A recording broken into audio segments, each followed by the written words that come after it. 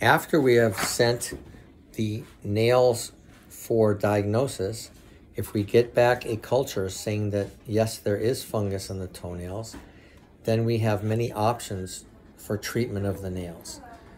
The simplest treatment for fungus toenails is to have regular nail trimmings and the use of antifungal topical medicines. Some are creams, some are liquid and they get brushed on to the toenails. We also use antifungal powder for prevention of worsening of the condition as well. The more involved treatment involves pills. Antifungus pills, if there is a positive fungus diagnosis, are taken daily for at least 3 months.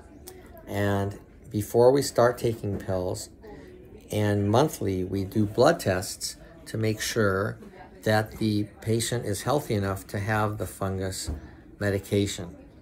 Only a small number of the population will have enough problem to either preclude or discontinue the use of fungus oral medications. If you have any questions about this, please feel free to contact our office and we'll talk to you more about this. The success rate for the use of topical medications is very low.